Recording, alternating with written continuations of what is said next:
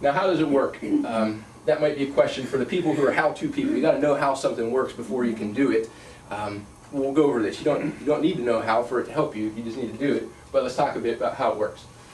The main way I like to think of it is what we call disease in our culture is primarily a manifestation and a weak link, if you will, of acidification of the body. So if your body is generally made of water, which everybody knows they're made of water, right? If it's 70% water and its pH should be kind of neutral like water, and you're constantly putting stuff into it that fills your body with acid, what's that going to do to your body long term? What's that going to do to the cartilage in your knee long term? What's that going to do to your spine long term? What's it going to do to your teeth long term, your eyes, your blood vessels? You know, it's all of these type of things we call heart disease, blood pressure problems, blood sugar problems, plaquing of the arteries, cancer. They all have a root in acidity in the body.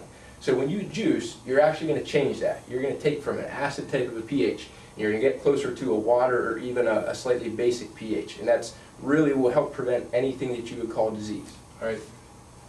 Now, one of the things anybody who's been to these classes over the past couple of years has learned about repetitively from Dr. Mills, which is great, is that there are two main reasons we get sick, that we have health problems. One is that we get too much of something. We have toxicity in the body, right? We have too much sugar, we have too much whatever, and it's damaging to your body.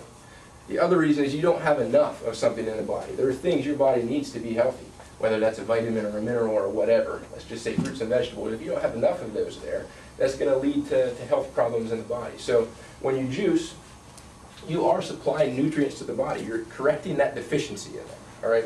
But then you're also, like I said with the scrubbers, you're actually detoxifying the body in there. So you're going to help expel toxins.